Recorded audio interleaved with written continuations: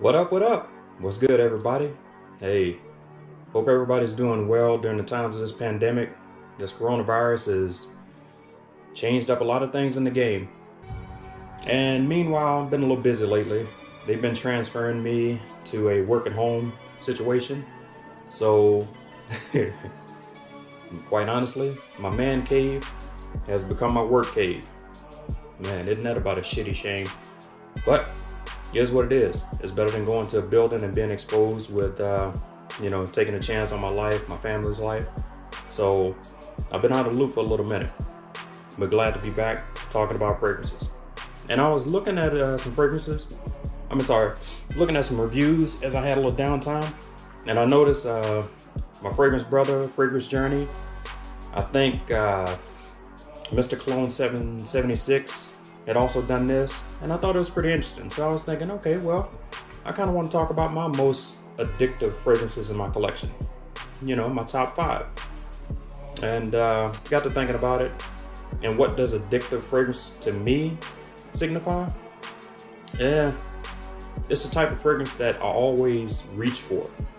And not to wear, but just to smell it. Or when I do wear it, I just want to smell it throughout the day, just to keep it going. I'm just truly addicted to that smell. But just a little quick brief kind of go over and what I think is my most addictive.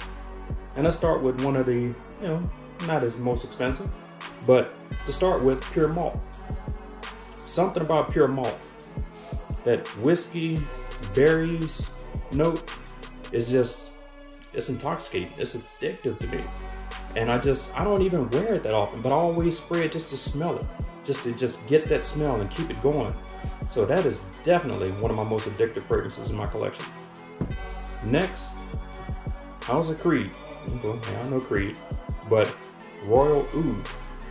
Royal Oud, it's not really a oud fragrance per se. It's more of a woodsy, a fresh woodsy in a way. It has the same woodsy smell as, speaking of Mugler, pure wood. It's along that line of wood smell, which honestly, pure wood to me smells like pinyon wood. If you know what that is, pinyon wood when you burn in the wintertime. It's that type of woodsy smell, but truly, truly an addictive scent to me. After that, olfactive studio, Still Life.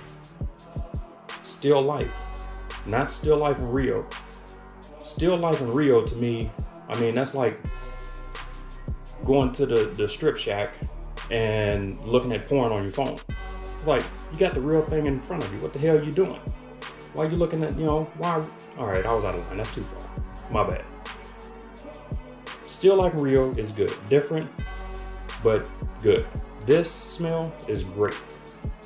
This bubbly, yuzu, kind of citrusy blast you get at the beginning, I just cannot get enough of this. My word. Only thing with this, I wish it lasts long. I wish it packed a little more punch.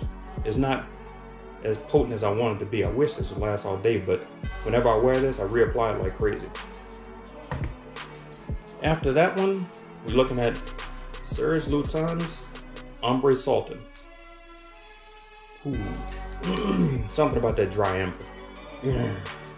That amber, sweet, dry. I just can't get enough of this.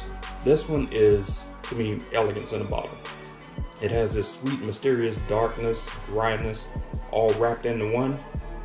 And it's just heavy, heavy amber. But, oh my goodness, this is one of my top addictive fragrances. I'm really drawn to this one. And like I said, I look at my collection all the time. I just pop it out and just sniff it. Even though I'm not wearing it, I just sniff it, just because. And finally, last but surely not least, Amber Oud by Kilian.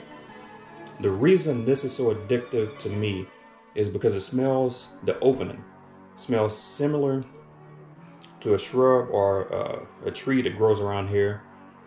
And it only blooms about 3 weeks out of the year. So you can only smell this tree, which is a mountain laurel. You can only smell that smell about 3 weeks out of the year. And that smell is just intoxicating. And when I smell the nozzle of this, it reminds me of that tree during its peak bloom, and it is addictive. And people remember it when they smell this tree bloom. They think, because it wafts throughout the air, and you catch someone walking by and it blows around and they thinking, what is that smell? What smells so good? And I'm like, it's the damn trees right there. They're like, get out of here. They grab their little purple flower and it's like, yeah, that is it. This reminds me of that. It is that good, that beautiful. Might be tough to get now, I'm not sure, but oh my damn, that's all that.